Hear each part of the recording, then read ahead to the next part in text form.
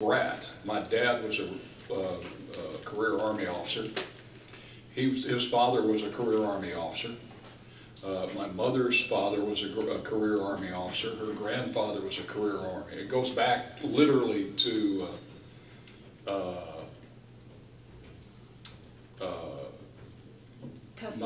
Custer Stand, right after Custer Stand at Little Bighorn. My great-grandfather was from Ireland. His name was Patrick Kelly. He came over and he joined the Army, and he wound up serving in the cavalry, and he was out in the Dakota Territory, and he was in charge. He wound up being a sergeant after a few years, and he wound up in charge of a cavalry group that did scouting for the main battalion divisions. And when they were out in the Dakota Territory fighting the Sioux Indians and other tribes out there, defending against them, he was assigned to go find George Armstrong Custer. Colonel Custer and his band of troops had led off and were supposed to be out scouting, and they didn't come back. And so my great-grandfather searched for them up in the Dakota Territory, and then finally found them at a place called Little Bighorn. And what he found were the bodies of Custer and his troops who had been massacred by Crazy Horse and a band of Sioux and Arapaho Indians. They buried them there, and so forth. My great-great-grandfather buried what was left of the bodies they found, left by the Sioux Indians, and that was the beginning of my my Army bloodline. Anyway, so I decided to go in the Navy, and Navy ROTC at UT. I was in it for my freshman year. I also joined the Naval Reserve and went to Naval Reserve meetings down on Barton Springs Road at the old Naval Reserve Center, which is now a municipal theater. The idea was that by being in the reserves, I would generate time in service so that when I graduated and was commissioned, I'd have 4 years of service for pay purposes, right? Because if I didn't do that, I'd be starting from zero when I was commissioned. So I joined the Naval Reserve.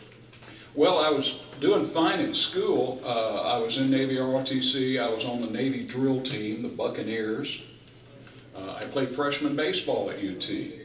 I tried to be in a fraternity, Kappa Sigma. But there were some classes I just couldn't work into my schedule. I was busy. So after my spring semester, the dean, Margaret Berry, who lived here for a number of years, some of you may have known Margaret Berry, got together and decided that I needed a break from the rigors of academia. They called it enforced academic withdrawal. So I was out of school right after my freshman year at UT. I didn't want to get drafted into the Army because Vietnam was kicking up, and I thought, I'm not going there. My dad had touched Vietnam a few times when he was we lived on the island of Okinawa, and he was in the Army Special Forces, and they went into Vietnam a few times in Laos training troops, local troops. And I thought, no, I'm not doing that. So I went into the Navy Reserve and stayed in the Navy Reserve for a couple of years. Went on active duty with the Navy as a naval reservist. Made a couple of West Pacific cruises, Westpac cruises on a destroyer, and went through sonar school. I was an underwater submarine detector, sonar technician. And came back and then got orders for a Naval Reserve training ship, the USS Marsh, a little destroyer escort based in Long Beach, and I was on that for a while. And we just got underway like once a month when our reserve crew came aboard. There were a bunch of naval reservists who would come aboard, and then we'd go sit down and let them take the ship over and get underway for a weekend.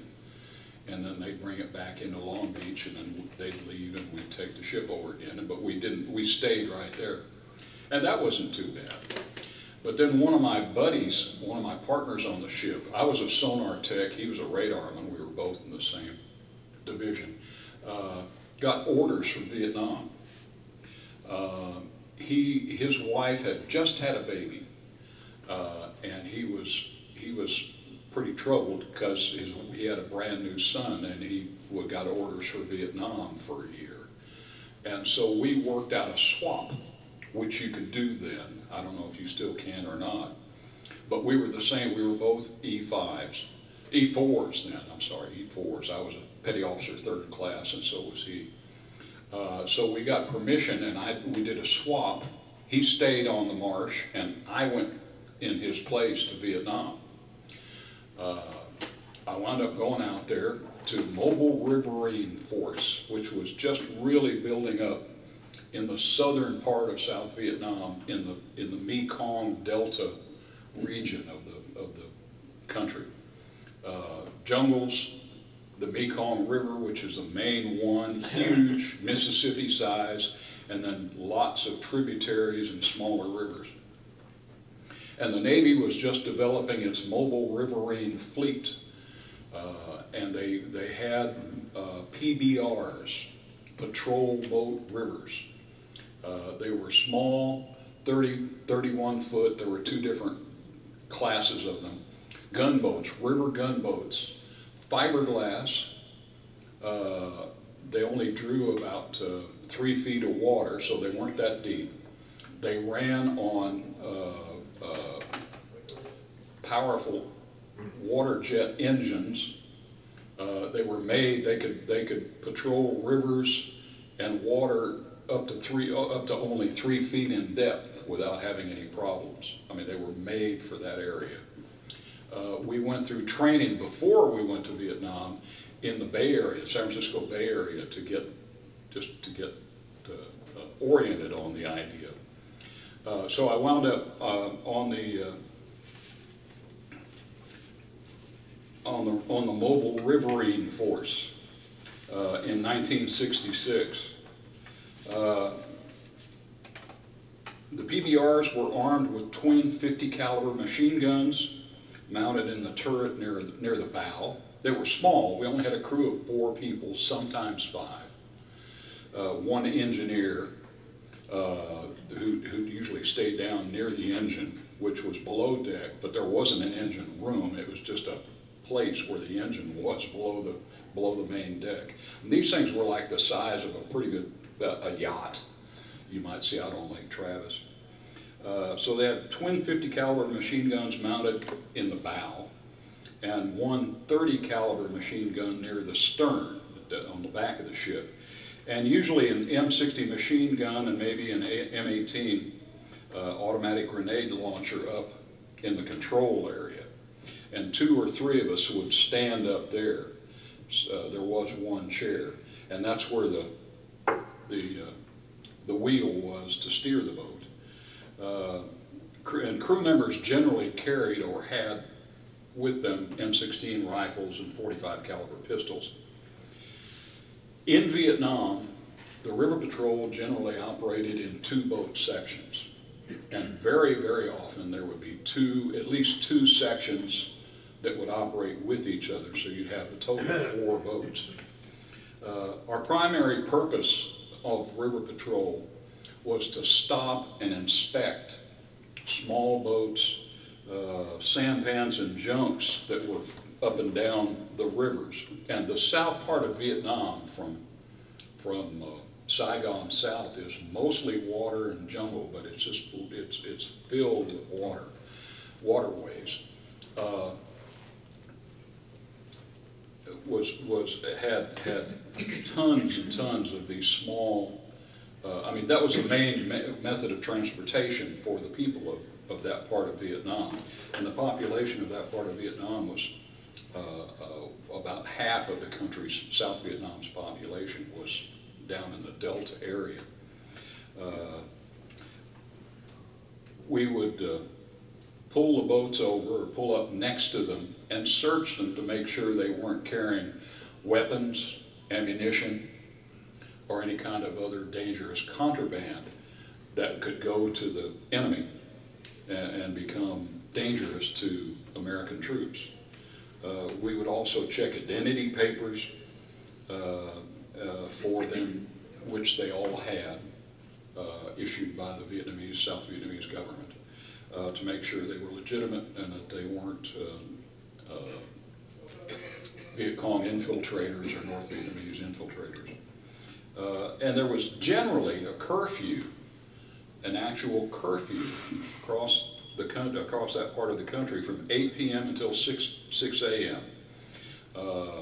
They didn't. The idea was to deter nighttime boat movement, because nighttime boat movement pretty much was either carrying enemy troops or munitions or guns or that sort of thing. And so we tried to prevent that. So there was a curfew from 8 p.m. at night until 6 a.m. the next morning. And our job, part of our job, was to enforce that curfew. So we'd cruise a little bit, a lot of times our boats would, and our squadron, to enforce that curfew. And any boats in the rivers after that time were very suspicious, pulled over and searched carefully. Our boats operated, they were 31-foot fiberglass motorboats, basically. They would operate near the middle of the waterways to lower the chances of ambush from the shores, because the shores were pretty much, most of the shores were covered with jungle. And in a lot of the places you literally could not see. All you could see were greenery along the banks on both sides growing up. There was no way to know, that you could see through there. And so the enemy could come right up to the waterway, hide in the greenery, hide behind trees and everything, and attack, take artillery shots or rifle shots or machine guns to passing boats and so forth.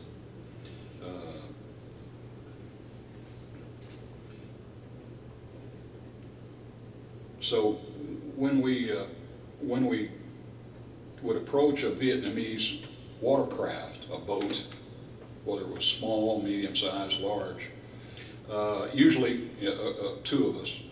One of the PBRs would actually approach the boat, and a couple of our sailors, a couple of our crew of 2 or 4, sometimes we'd have a South Vietnamese sailor with us, would get on the boat and search it just to make sure. The second boat would be the standoff boat, and they would be 50 to 100 feet, sometimes further back, covering the scene with their guns, also scouting the shore to make sure that nothing happened while we were messing with the little boat, make sure we weren't attacked. On at least one occasion, and many more, our boats would come under fire from deep cover. Sometimes the rockets, they would fire rockets at us. Sometimes, I think they were Russian weapons, but like bazookas. Sometimes they were small shoulder-mounted rocket launchers. And occasionally those rockets would actually pierce the hull of the boat, of our PBRs, because again, they were plastic. Now it was thick, but it was still plastic. So it floated very nicely, and it didn't draw a lot of water. It didn't sit very deep in the water, but it was plastic. But occasionally those rockets would pierce the hull of the boat, killing some of the crewmen down below, and blow a hole in the side of the boat, and occasionally it would cause them to sink, just to turn over and sink. That happened to my pair of boats one time.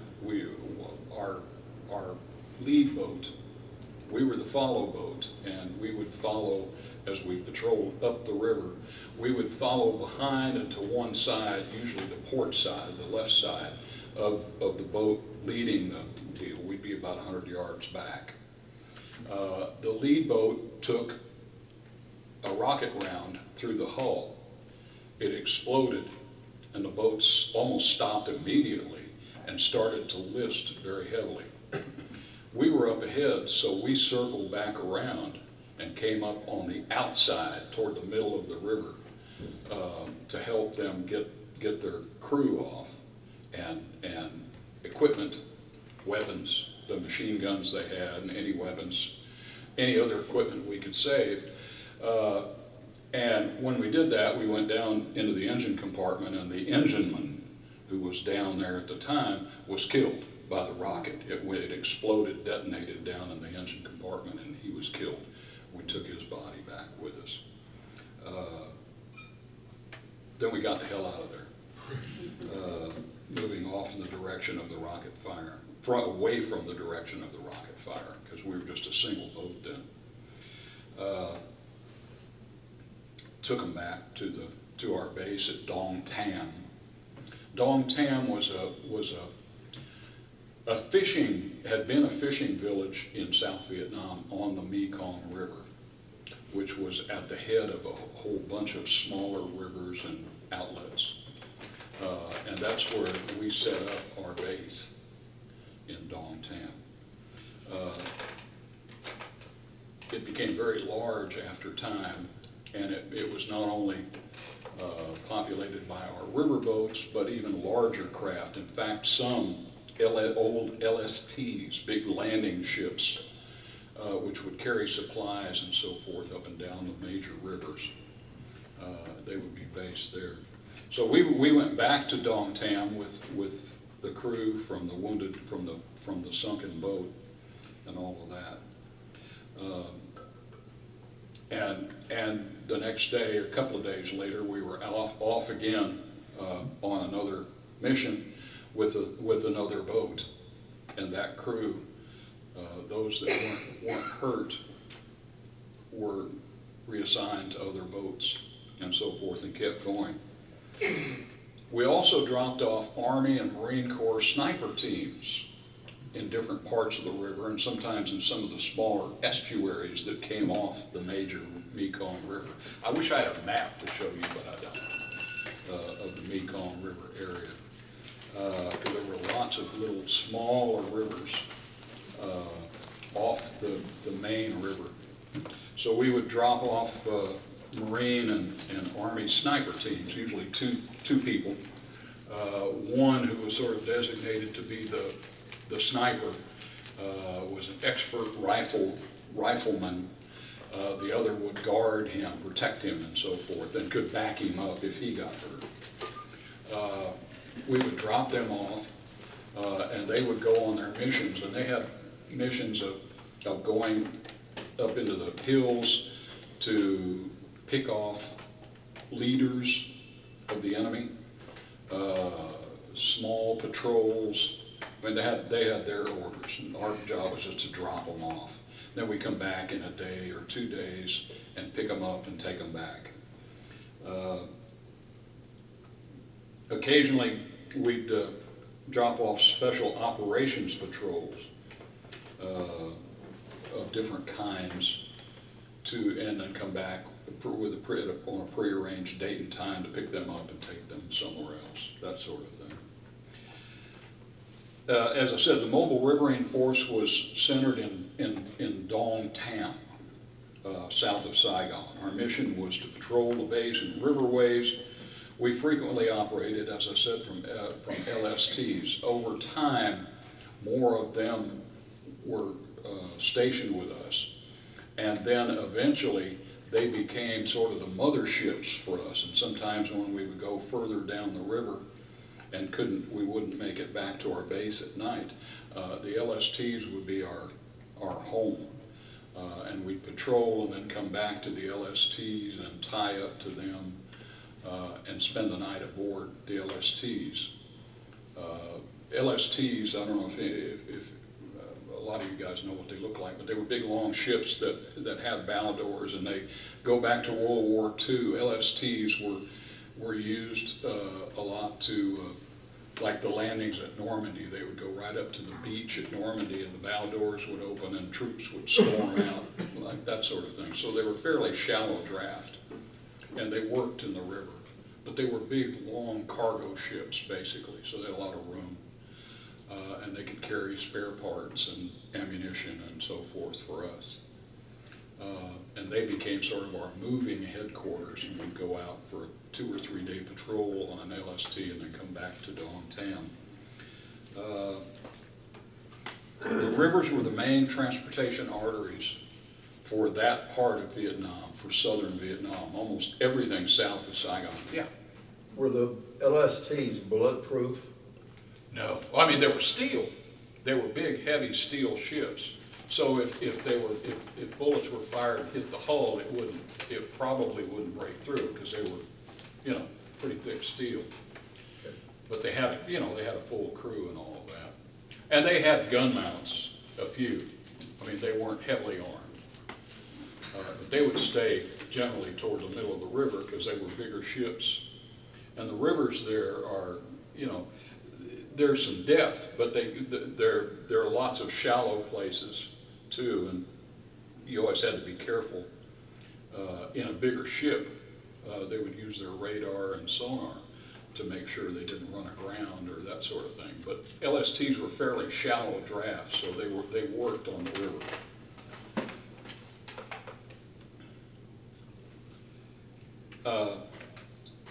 In December 1965, the U.S. Navy launched Operation Game Warden, establishing the River Patrol Force to cover the Mekong River Delta in what was called the Rung Sat Special Zone, R-U-N-G-S-A-T, Rung Sat Special Zone. In that area, again, boat crews would stop and search sampans and other boats to see if they were transporting guerrilla troops or smuggling weapons or other military provisions to the area. As the war churned up and more happened in the south part of the country, there was more military activity for us to deal with. We also occasionally had air support from Navy and Marine Corps attack helicopters. They were based nearby in Vung Tau, V-U-N-G-T-A-U, Vung Tau. Vung Tau was the original, in fact, coastal base for the Marine Riverine Force before it moved to Dong Tam, where we were, in the upper Mekong Delta. And so occasionally we would have helicopters flying over us, and if there were some sort of, I mean, based on intelligence and so forth, if there were military forces, enemy military forces, they had machine guns and so forth, and they could also protect us. If we were attacked, they could attack from up above. They could respond. So that's basically what I did in Vietnam and it was a one-year tour. My time in Vietnam included many hours of boredom, punctuated by short periods of excitement and occasionally outright terror. I mean, when people are shooting at you, for those of you who've been in combat, you know what I'm talking about. It's a little scary. But I made it home. But with only 2 weeks left on my one-year tour, I had 2 weeks left on my tour, I was actually wounded, injured. But it didn't happen out on patrol or while searching a sampan or in a firefight. It happened one night in our camp. I was actually sitting in the latrine reading a magazine when I heard this whoomp, whoomp, whoomp sound, which was mortar fire being launched into our camp. Sappers, as we call them, Vietnamese or Vietnamese troops or Viet Cong would come in, sneak up right outside the fences of our base set up mortars and just lob shells in at night and try to hit things. And they'd lob a few, and then they'd grab their mortars and run like hell back into the jungle. And they did it just to harass us, and if they could kill anybody or blow something up, great. You know, it was a big deal. But they did it as a harassment tactic. Well, I was in the latrine, and I thought, I ain't dying on the pot. This ain't happening. So I got up, cleaned up, pulled my pants up, got out, and ran. I was running back for my Quonset hut to get my helmet and crawl into our burrow with beanbag lining, sandbag line trench, and all of that. But just as I was running by one Quonset hut on my way back to mine, where my stuff was, one of the shells hit it, and it exploded a little bit. I didn't even slow down. I was moving. I kept going. I got back to my Quonset, grabbed my helmet, got into our trench, and after the attack was over, my buddies and I were getting up and cleaning ourselves off, and one of my pals looked at my knees and said, "Oh my God, look, you've been hit." And I looked down and both my knees were bleeding. I thought, oh my God, I didn't even feel it. And then I started feeling it, big time. One of the hospital corpsmen in our unit cleaned up the wounds and gave me painkillers and so forth. And you know, I was okay, but I was out of commission for a bit. Within a day or so, I had been transferred. I had this happened when I had 2 weeks left on my one-year tour. I could have done it when I had just gotten there for 2 weeks, but no, I did the 1 year, then I got hit. So I went to, they sent me to, after the cleanup medical procedure there on the base, I was sent to the Philippines, to the Naval Hospital at Manila, and they did emergency surgery and checked the tendons and the ligaments to make sure that nothing was torn and I could still walk and all of that. And then within a week, I was transferred back to the Naval Hospital at Pearl Harbor, and they performed surgery to stitch the muscles and tendons and ligaments up and make sure everything was fine. And eventually, after a little rehabilitation there, I was sent back to Long Beach, where I had been before Vietnam. And I wound up back aboard the USS Marsh, the destroyer escort, my reserve training ship. And I finished my active duty in the summer of 1968, which was an interesting time that a lot of you remember, dealing with the war. I headed up to the Bay Area of San Francisco. My dad had retired from the Army after 30 years. We moved to Austin when I was in high school. I graduated from St. Edward's High School. I was just here my senior year. He was teaching, he had finished his doctorate at UT, taught at UT San Antonio when it was first opening, and then went out to University of the Pacific in Stockton, California, which is about 70 or 80 miles east of San Francisco, the Bay Area, between San Francisco and Sacramento. And he was teaching at that school. I wanted to go to college, go back to school, but I didn't want to be in the same town with my folks because I loved them dearly, but I didn't want my mom knocking on my door every morning, you know, to say, what are you doing? You know, are you up? Are you going to school? How's your studying? You know, that kind of stuff. So I went to the Bay Area. I went to the University of San Francisco State for 1 year. I was close, I could go visit them, but Mom didn't knock on my door every morning, so it worked out fine. Then I transferred back to UT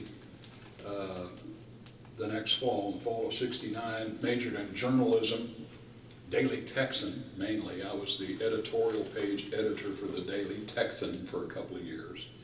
I wrote editorials and all of that. Got to know Frank Irwin. I don't know if any of you remember him. He was the chairman of the Board of Regents. And we didn't get along too well because I was critical of him. Nobody got along with him very well. Oh, that's right. In fact, I'll tell you this story, and I'm about finished. I met him actually. My editor, my student editor, a fellow named Mark Morrison from Houston. So he said, "You got to meet Chairman Irwin, Chairman Frank Irwin." I said, "Why? Why would I meet him?" He said, "You need to meet him." So he took me over to Irwin would meet every week. He would go over to the 40 Acres Club. I don't know if any of you remember that, but it was right across the street from the university campus, and it was a cocktail lounge and all of that. But it was pretty much a 40 faculty place.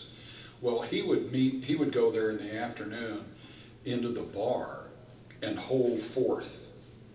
And generally, apparently, a lot of the student politicians would go over with him and sit like, you know, servants in front of him and listen to him talk, which he did with no problem. Well, anyway, Mark Morrison took me over there, and we walked into the 40 Acres Club and sat down, and there was Chairman Irwin holding forth with a group of student politicians.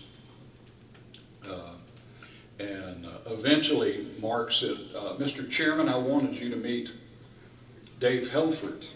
I know Dave has written some editorials that were critical of some of your activities as chairman of the Board of Regents, but I wanted you to meet him face to face." Irwin looked at me and said, and excuse my language, "Helfert," that's the way he talked, "you dumbass, let me tell you something." And that was how I met the chairman of the UT Board of Regents. "Helfert, you dumbass." But I actually finished in journalism. I went to work at KTAP Radio in Austin.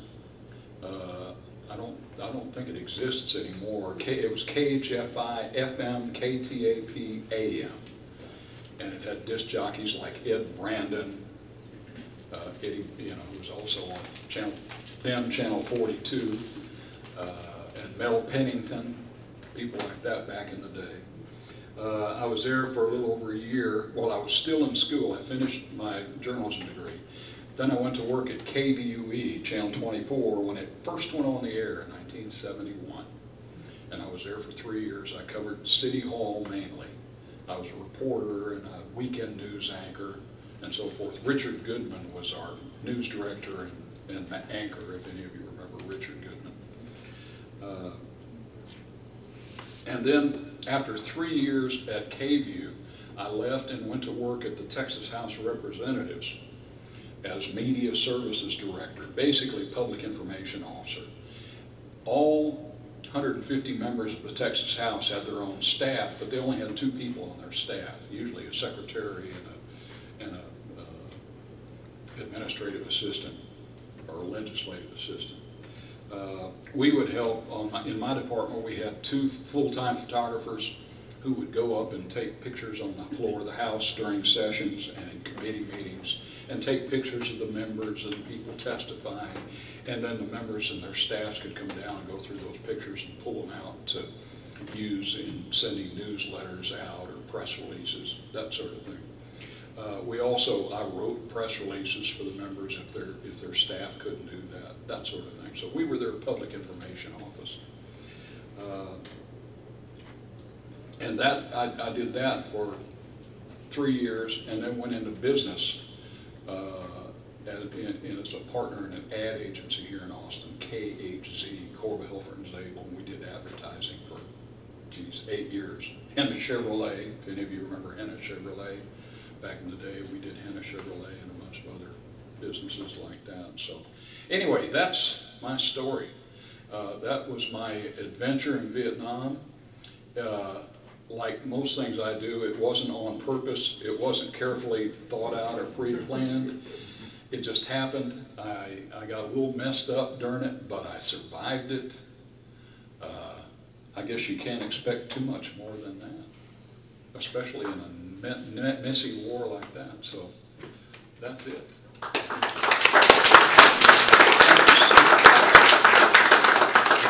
Any questions at all? David? Yes. When you would pull over to some of these sampans, Yeah. that sort of thing, if you pulled over and you did find weapons, what was the procedure? Because obviously those are bad guys. Yeah, they would be. And a lot of times they were bad guys, and a lot of times they were forced into it. Okay. I mean, most of the people on those boats were basically fishermen, fisher families. I mean, they usually had their whole families on board. And they were forced into doing that. Sometimes not. Sometimes they were bad guys. But we would tow them back with us to our camp where they would be questioned and so forth. Fortunately, I didn't have to question them, so I didn't, get into what, how, if they were found guilty or not. Yeah. What happened to the man that you exchanged places with so he could stay with his now 60-something-year-old son? He stayed aboard. He had stayed aboard the USS Marsh and left while I was overseas. Got transferred to another ship, but he was there when his wife was, when he had a brand new baby. So you lost track of him? Well, over the years, but we stayed in touch just by mail and so forth after that, but not too much in Vietnam. I mean, I wasn't a great correspondent. Yeah, I didn't spend a lot of time writing letters. And the son, do you know anything about what happened to the son? I do not. I do not. I totally lost touch with him after that. Yeah, okay. I think his name should have been David. What? I think his name should have been David. Yeah. Or stupid. Yeah. Yes. Okay. What does LST stand for? Landing ship tank. Okay. They were originally built during World War II for landings, particularly in, like, the ones that are most famous were in Europe along the French beaches and so forth. And they had huge bow doors. They could carry armored vehicles like tanks. They'd pull right up to the beach, put down a ramp, and the tanks could roll off and so forth through the bow doors onto the beach and, into battle. So landing ship tanks. Okay. So they had been around for a while. Almost all the ships in Vietnam in that era had been around for a while. Most of them were World War II variety. The destroyer escort I was on back in Long Beach was a World War II destroyer escort that had been in the Atlantic during World War II. Most of the destroyers, there were some new ones starting to be built that were more modernized, had more sophisticated radar equipment and sonar equipment, underwater electronic equipment for submarine detection. But a lot of them were still, a lot of the boats, a lot of the stuff in Vietnam was old, was World War II and Korean War vintage. There wasn't much brand new for that war. One more quick question. Sure. Was your family terribly disappointed because you wouldn't go into the Army and you chose the Navy? If they were, they didn't communicate it to me too much.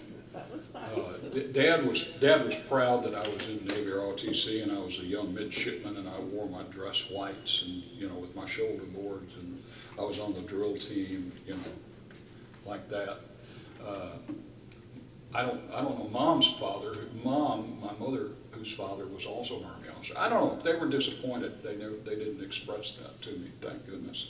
Survival counts. Yes, sir. Yes, it does. Just a second. Out of curiosity, having toured the Mekong Delta, there were market ships that you could buy fruits and vegetables. Were they there when you were? Not very much. I mean, there weren't that many customers at that, during that time. I mean, the waterways were pretty much battle zones. And so other than just being transportation, because those were the roadways, there weren't highways. There were a few windy roads through the Delta, but not very much. Most of the, I mean, the Mekong, for example, was like I-35. Most of them were very, very careful about that. So they didn't, they stayed close to home. Yes? Walter Cronkite, late in the war, visited Vietnam, talked to a bunch of military and civilian people there, and came back with the conclusion that the war wasn't winnable. I wonder, I was probably after you were there, I was wondering if there was any discussion of can we win this fight or not during the period when you were there. What was the question? Was the war winnable? I mean, that was, as he was saying, Walter Cronkite on the news went over to Vietnam and came back and said, in his judgment, the war was not winnable in Vietnam. And I think most people agreed with him. I think it really boiled down to a question of what does winnable mean? I mean, when you're fighting an enemy that is part of the people of that country. I mean, it wasn't like World War II where you had the Germans coming in or the Japanese coming into other countries. These were Vietnamese people who were fighting us. It makes it a lot more difficult to say we've won, because that's still their country.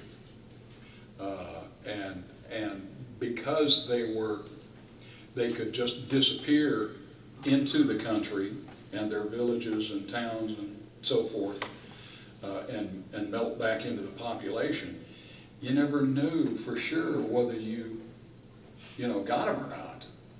So yeah, I think a lot of us thought, if we could just get them to back off us and we can get out of here and do our 1 year of service and leave breathing, then pumping blood, that'll be good. That's all the winning we need. Yes. How were you treated as a Vietnam vet when you came back to America by the population? What was the question? How were we treated? How was I treated as a Vietnam vet back in this country? Because I came back in 1968. I went to school at San Francisco State in 1968. I don't know, you guys are all kids, but your parents may have told you that 1968 was the year of the Black Panther movement across the river, and the anti-war movement really kicked up. And San Francisco was one of the hearts of the anti-war movement. There were all kinds of protests and demonstrations in the Bay Area. There was a lot of, we felt real defensive and kind of like, holy crap, we just got back from being at war and, you're treating us like this. But a lot of people were very appreciative too of the service.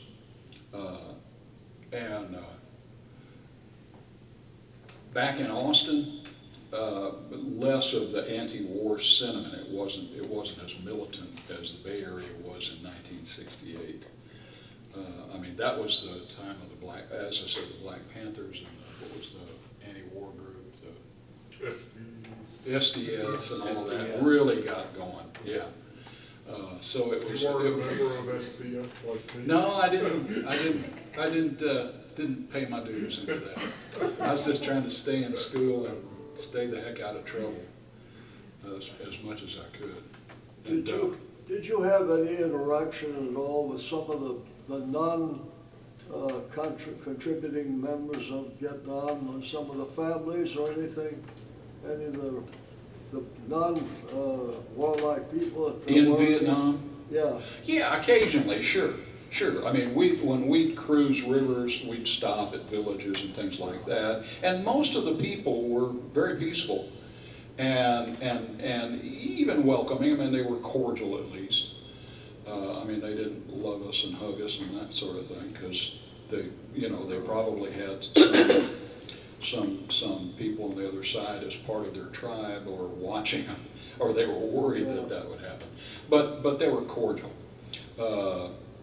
In the cities, much more so, because a lot in the cities like Saigon, particularly, a lot of the city depended on the U.S. for its money, you know, for us spending money and so forth.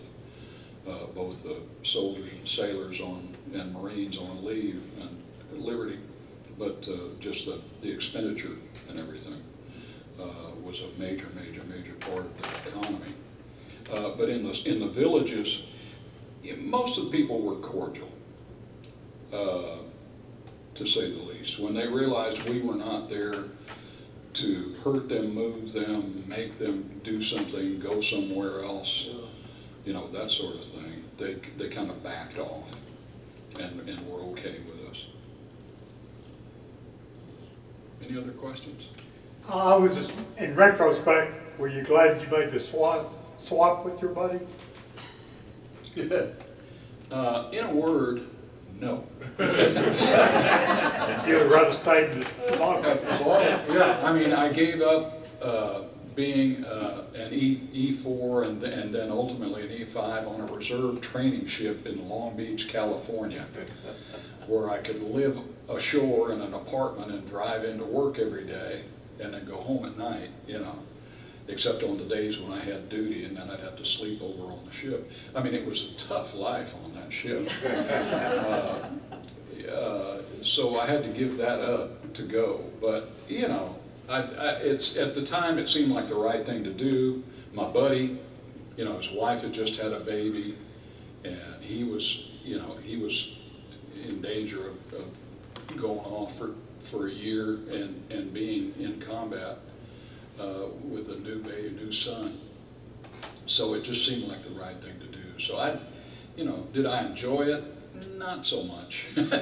No, I did not enjoy it, but you get used to it. You just, you know, you find ways to put up with it. And, I mean, if any of you guys have been in combat, you know what I'm talking about. You do what you have to do. Any other questions? All right. Well, thank you. Thank you.